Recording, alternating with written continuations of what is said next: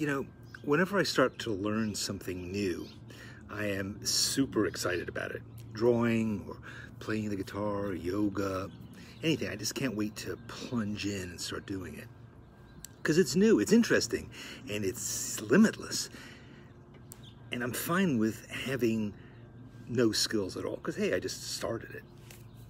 And so from day one, I'm full of visions of what my life is going to be like when I'm really good at whatever it is. It's awesome.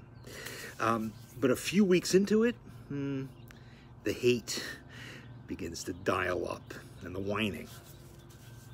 I mean, I know the basics, I get it, but I can't seem to do it well enough.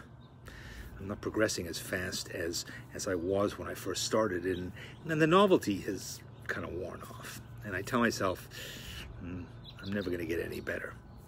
And it's hard, so I'm ready to give up. And a lot of times I do. But not always. Sometimes I find a way to keep my interest up. More novelty, an inspiring new class, or a book, or a mentor, or a new habit, or maybe some praise, some likes on social media. And if I persevere, then a few months in, I actually do start to get better and to know it. By sticking to it, my skills start to improve, and it just starts to become second nature, really. And I start loving doing it again. And it's everything that I had hoped for and more. So that's the journey. Enthusiasm eventually meets resistance, and only with grit do you achieve skill and then passion. And so don't mistake this kind of draggy middle period for the end. That's not all there is to it. You just have to pass through it.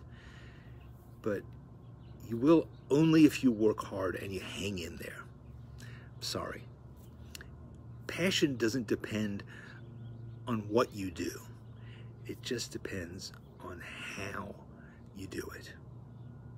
Thanks for watching this. I hope it was helpful. And here are a few other easy things that you can do to support your creativity, okay? 1, subscribe to this channel, and then you'll know the next time that I make a video. And 2, get my newsletter. I write an essay every Friday that's kind of like this video, only in words, in an email. And people seem to like getting it, maybe because it's free. And 3, watch another video.